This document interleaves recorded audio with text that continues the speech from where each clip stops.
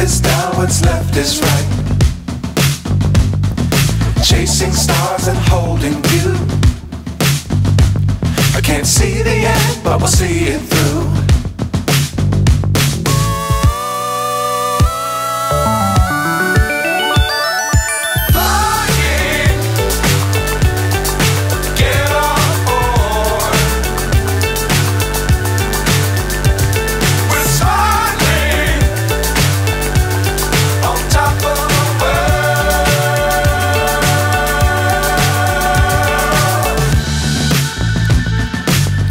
Times don't fly too high.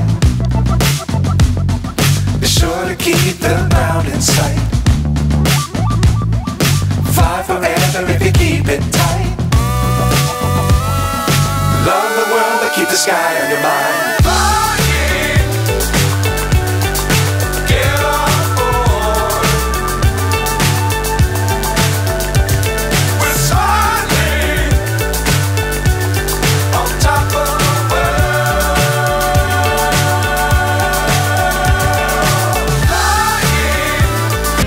Good evening all of you. ఎలా ఉంది paper? బాగుందా? అంటే కష్టంగా ఉందా, ఈజీగా ఉందా? ఓన్లీ జాగ్రఫీ పేపర్ మాత్రమే ఈరోజు కదా. 200 మార్క్స్కి మన హెచ్ఏపీ సంస్థ వాళ్ళు కండక్ట్ చేసిన ఎగ్జామ్. సో మన పేపర్ చాలా స్ట్రాంగ్గా ఉంటుంది, మీకు తెలుసు. ఎనాలిసిస్గా ఉంటుంది, మ్యాచ్ ద ఫాలోయింగ్స్ ఉంటాయి, ఏబి సెంటెన్స్లు మోడల్ ఉంటుంది, ఏఆర్ సెంటెన్స్ మోడల్ ఉంటుంది. సో ఇవన్నీ బాగానే చేస్తున్నారు కదా. ఒకసారి గమనించండి, మన పేపర్ టాల్కి టఫ్నెస్ గమనించండి, హెచ్ఐపి ఇన్స్టిట్యూట్లో పెట్టినటువంటి ఎగ్జామ్ యొక్క క్వాలిటీని గమనించండి ఎలా ఉందో, మిగతా వాటికి మనకి ఉన్న డిఫరెన్స్. తర్వాత ఇంకోటి ఏంటంటే, ఈ మధ్యన జరిగిన ఎగ్జామ్స్ అన్నింటిలో కూడా మన ఇన్స్టిట్యూట్ నుంచి వచ్చిన బిట్స్ అన్ని చాలా వరకు కవర్ అవుతున్నాయి. ఓకేనా?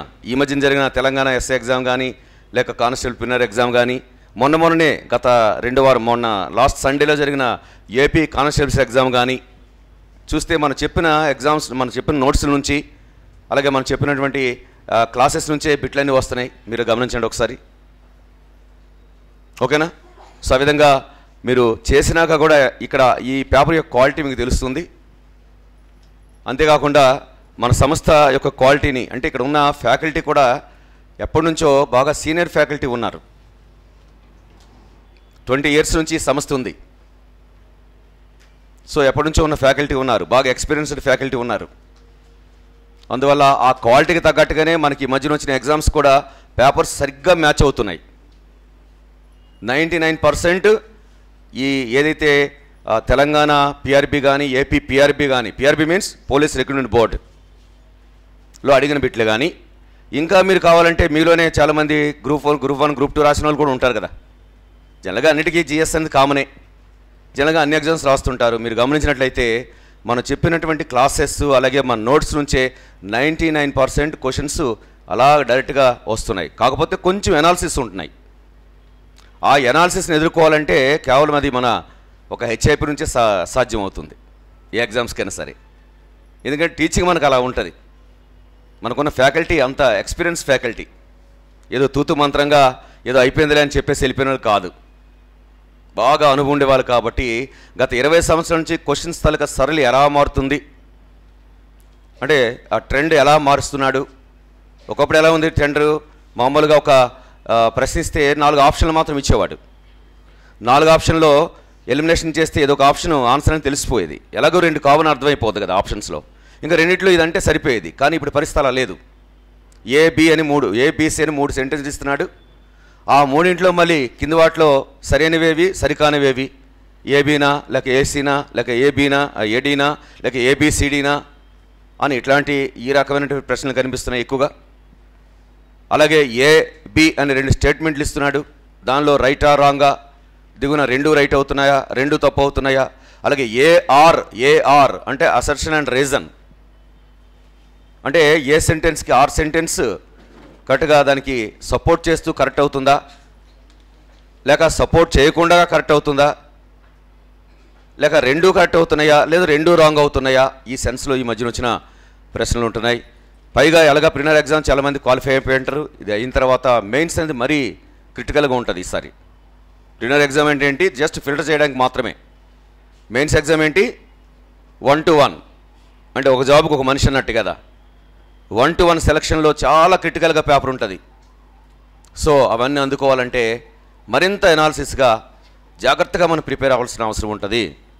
ఇట్లనే బాగా ఎగ్జామ్స్ రాస్తూ ఉండాలి. మన సంస్థ కండక్ట్ చేసిన ఎగ్జామ్స్ రాస్తూనే ఉండాలి. అలాగే క్లాసెస్ జాగ్రత్తగా వినాలి. ప్రధాని అవగాహన చేసుకుంటూ ఎనాలిసిస్ థింగ్స్ అంటే ఒక అంశానికి 4 వైపులా ఆలోచించే శక్తి రావాలి. బట్టి కొట్టినట్టుగా ఏదో ఇది అయింది కదా అన్నట్టు కాకుండా ఒక పాయింట్కి సంబంధించి అనేక అంశాలు దాని చుట్టూ ఉంటాయి. అన్నీ మనం అవగతం చేసుకున్నట్టయితేనే ఈరోజు మనం ఎగ్జామ్లో పాస్ అవ్వగలము, జాబ్ సంపాదించగలము. ఈ విధంగా చాలా జాగ్రత్తగా ప్రిపేర్ అవ్వాల్సిన సమయం వచ్చింది. ఇది డెఫినెట్గా ఈ 2-3 నెలలు చాలా ఇంపార్టెంట్.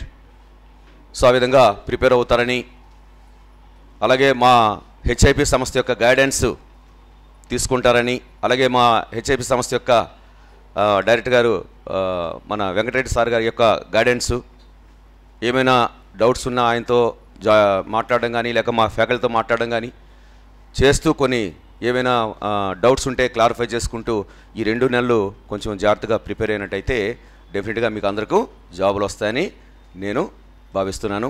ఆల్ ద బెస్ట్, అందరికీ all the best. Right, thank you. Good evening తల్లి. సార్ వాళ్ళని తెచ్చింది మాట్లాడడానికి తప్ప నేను మాట్లాడడానికి కాదు కనుక ఎలా ప్రిపేర్ అవుతారా? జాగ్రఫీ అంటే భయపడిపోయే వాళ్ళు ఎవరైనా ఉన్నారా? మరణంతో సమానం. భయం అనేది ఉండొద్దు. అది మీరు భయపెట్టడానికో మార్క్స్ రావడానికో కాదు, సబ్జెక్ట్ ఏందో మనకు తెలవడానికి. జాగ్రఫీ అంటే మనం ఎంతవరకు చదివినామో మనకేమొచ్చు, మనం ఇంకా ఎన్ని కోణాలు ఉన్నాయి చెక్ చేసుకోవాలి అని దాని కొరకు మాత్రమే తప్ప నీకు 60 మార్కులు వస్తాయా, 80 మార్కులు వస్తాయా, 120 మార్కులు వస్తాయా అని మాత్రం ఎగ్జామ్ కాదు తల్లిది. స్పెషల్ ఎగ్జామ్ అంటే మీ తాతలు ముత్తాతలు మీరు పుట్టిన ప్రాంతం నుంచి కూడా క్వశ్చన్ ఉంటుంది తల్లి అందులో. అవునా కాదా?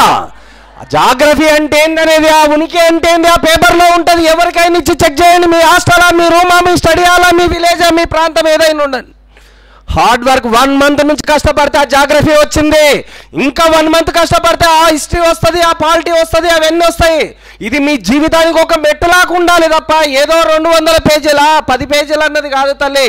అందులో ఎన్ని వందల క్వశ్చన్లు దాగి ఉన్నాయి అన్నది ఫిజిక్స్ సార్ చెప్పాడు. ఎన్ని వందల క్వశ్చన్లు అన్నది కాదు. బయట 150 మార్కులు రాని, నా హెచ్ఐపిలో నా పిల్లలకి 50 మార్కులు రాని నేను గొప్పగా ఫీల్ అవుతా. ఎందుకంటే ఇక్కడ స్టఫ్ ఉన్న పేపర్ కనుక ఇందులో అంత సింపుల్గా మార్క్స్ రావు. సబ్జెక్ట్ ఏ కోణంలో మీ వీక్ ఉన్నాం చెక్ చేసుకొని చదవాలి. మన ఈగో ఉంటే చచ్చిపోవాలి. ఈగో ఉండొద్దు. ఈగో ఉన్న వాళ్ళు సక్సెస్ కాదు. ఈగో నుంచి దూరం అయితే 100% మనం సక్సెస్ అవుతాం. ఆ సక్సెస్లో ఏ ఒక్కరికి ఇట్లా లోపం ఉన్నా నా ఫ్యాకల్టీ నేను దాంట్లో మేము బాధ్యులమే తల్లి. మీరు చదవకున్నా కూడా దాంట్లో బాధ్యత మాది కూడా ఉంటుంది కనుక మీ తల్లిదండ్రులు జాబ్ రాకపోతే హెచ్ఐపిలో జాబ్ రాలే, హెచ్ఐపి ఫ్యాకల్టీ అంటారు కదప్ప, నా బిడ్డ చదవలే అని ఎవరు చెప్పరు తల్లి. అవునా కాదా? మరి మీరు కష్టపడతారా?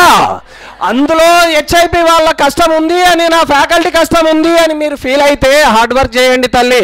ప్రతి శనివారం నాడు వచ్చేది మీ జీవితానికి ఒక మలుపు అనేది వస్తుంది అనేది క్యాచ్ చేయండి. ప్రతి Sunday morning maths, evening GS 3 పేపర్లు రాసుకుంటా మళ్ళీ రేపు సండే ఈవినింగ్ పోతే మళ్ళీ వచ్చే శనివారం నాడు ఈవినింగ్ 4 గంటల వరకు ఒక యుద్ధ రంగంలాగా ఉండండి తప్ప ఏదో వారం రోజుల హాస్టల్లో ఫుడ్ బాగుందా, సాంబార్ బాగుందా అనకుండా హార్డ్ వర్క్ చేయండి తల్లి.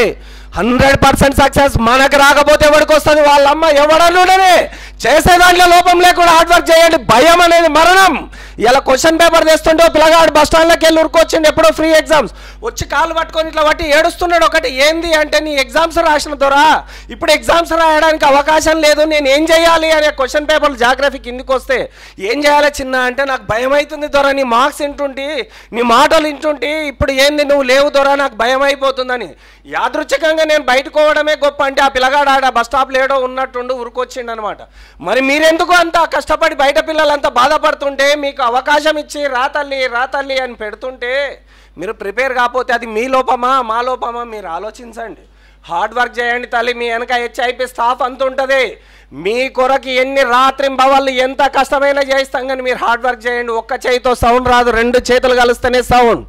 మీరు అనుకోండి ఇంట్లో ఏ ఒక్కరు మిస్ అయినా అది మా బాధ్యత. కానీ మీరు హార్డ్ వర్క్ చేయకపోతే మీ గుండె మీద చేసుకొని ఆలోచించాలా. ఈ రోజు నుంచి 2 నెలల వరకు యుద్ధం స్టార్ట్ అయిందన్నట్టు హార్డ్ వర్క్ చేయండి. ఏ ఒక్కరికి మిస్ అయినా నన్ను వచ్చి అడగండి. మనకు మించిన వాడు ఇంకెవడు ఉన్నాడు? అది మన ఫీల్ మాత్రమే. మన పక్కింటి అక్కకు బాగా 150 మార్క్స్ వస్తున్నాయంటే వన్ వర్డ్ క్వశ్చన్ పెడితే మా ఇంట్లో మా పాప కూడా చేస్తుంది అది కూడా.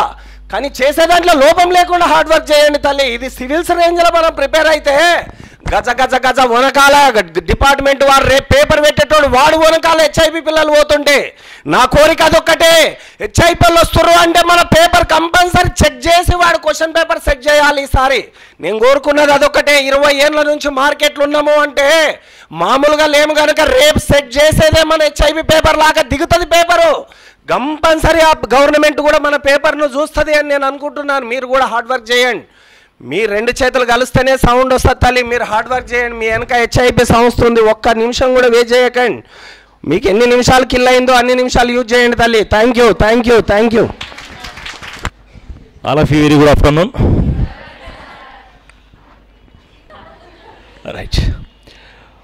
రైట్ ఎనీ హ్యావ్ ఒక్క నిమిషం నాకు టైం ఇస్తే కొద్దిసేపు మీతో మాట్లాడిపోదామని ఆగానండి.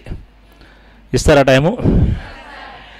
రైట్. ఇప్పుడు సుమారుగా 200 క్వశ్చన్లతో క్వశ్చన్ పేపర్ మీ ముందర ఉంది. 200 క్వశ్చన్లలో మీకు తెలిసినవి కొన్ని ఉండొచ్చు, తెలియని కొన్ని ఉండొచ్చు, పుట్టినప్పటి నుంచి చూడని క్వశ్చన్లు మరికొన్ని కూడా ఉండవచ్చు. అలా డౌట్ లేదు. ఏమి రైట్? నేనేమంటున్నానంటే ఈరోజు 7 o'clock వరకు ఈ యుద్ధ సీమలో మీరు ఖచ్చితంగా కూర్చోవలసిందే, పెన్ను పేపర్తో యుద్ధం చేయాల్సిందే, తప్పదు. ఇంటికి వెళ్ళాక 7 o'clock తర్వాత మీకు కీ పేపర్ వస్తుంది. కీ పేపర్ వచ్చిన తర్వాత ఆ క్వశ్చను ఆన్సర్ మీరు పరిశీలన చేస్తారు. ఇప్పుడు మనం చేయాల్సిన టాస్క్ ఏంటనేది నేను మాట్లాడుతున్నాను. We have the just 60 days in our hand. 60 రోజులు, 2 నెలలు మాత్రమే మన దగ్గర ఉంది. అకాడమిక్స్లో లాగా నాకు ఈ చాప్టర్ అవ్వలేదు, నేను మొన్ననే జాయిన్ అయ్యాను అంటే ఇక్కడ దానికి కారణాలు వెతుక్కుంటూ కూర్చుంటే మాత్రం రిజల్ట్స్ రావు. ఎందుకు అంటే మనకున్నదే షార్ట్ టైం. గొంతు మీద కత్తి పెట్టారు. ఇప్పుడు అట్లీస్ట్ మేము ఎక్స్పెక్ట్ చేసామంటే 3 to 4 months ఉంటుందిలే, పిల్లల్ని మంచిగా యుద్ధానికి సిద్ధం చేయొచ్చు అనుకున్నాం. But we have no time in my hand. మా చేతిలో ఏమాత్రం టైం లేదు. కాబట్టి ఈ యొక్క ఉన్న టైం ఇక తిట్టుకుంటూ కాలయాపన చేసుకుంటే కాదు. దయచేసి మనం చేయాల్సిన పనులు కొన్ని ఉన్నాయని చెప్తే బాగానండి. 7 o'clock మీ దగ్గర కీ ఉంటుంది. ఈ యొక్క క్వశ్చన్స్ ఏవైతే ఉన్నాయో ఆ 200కు మీ దగ్గర క్వశ్చన్స్కి ఆన్సర్ ఉంటాయి. ప్రతి క్వశ్చన్కి ఉన్న ఆన్సర్లో ప్రతి ఆప్షన్కు ఆ క్వశ్చన్కు ఉన్న సంబంధం చూస్తూ మిగిలిన ఆప్షన్లకు ఏ సంబంధం ఉంది, దాని ఇంపార్టెన్స్ ఏంటో అట్లీస్ట్ ఆ పేపర్ పైన మీరు ఖచ్చితంగా ప్రజెంటేషన్ చేయాలి. ఒకవేళ రాయమనేది నేను నిబంధన చెప్పడం లేదు, కానీ at least you have the awareness on that option. ఇది దీనికి సంబంధించినది, it is close are related to this one అనేది నువ్వు ఐడెంటిఫై చేయగలగాల.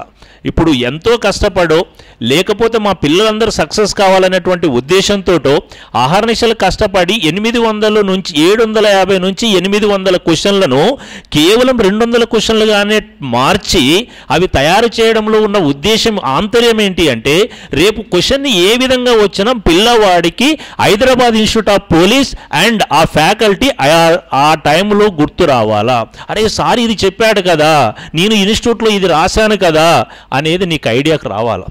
అందుకోసమే ఈ తాపత్రయం తప్ప వేరే ఉద్దేశం లేదండి.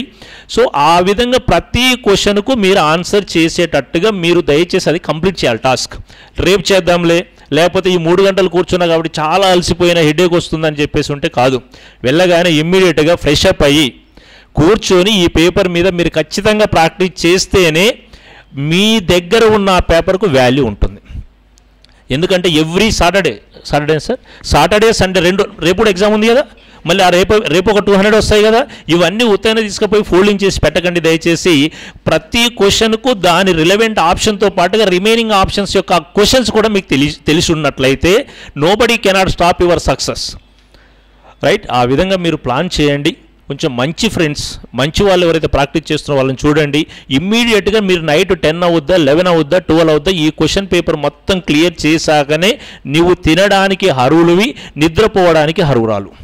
లేదు అంటే మాత్రం మీరు కేవలము టైంపాస్ కోసం వస్తున్నట్టే లెక్క. ఈ పడే కష్టానికి వృధా అయిపోతుంది, బూడిదల పోసిన పన్నీర్ అవుతుంది. దయచేసి మై డియర్ ఫ్రెండ్స్, ఈ యొక్క విషయాన్ని దృష్టిలో పెట్టుకొని ఏ రోజే కాదు, ప్రతిరోజు జరిగే పేపర్లో, ప్రతిరోజు జరిగినటువంటి క్లాస్లో ప్రతిదీ కంప్లీట్ చేస్తేనే మనకేమన్నా ఫ్యూచర్ ఉంటుంది.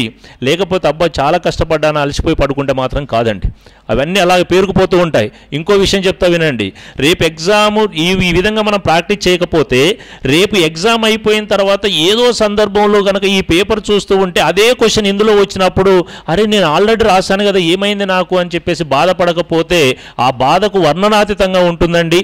అందుకు పూర్తి బాధ్యత మనం వహించాల్సి వస్తుంది. కాబట్టి దయచేసి కొంచెం ఓపిక తెచ్చుకోండి.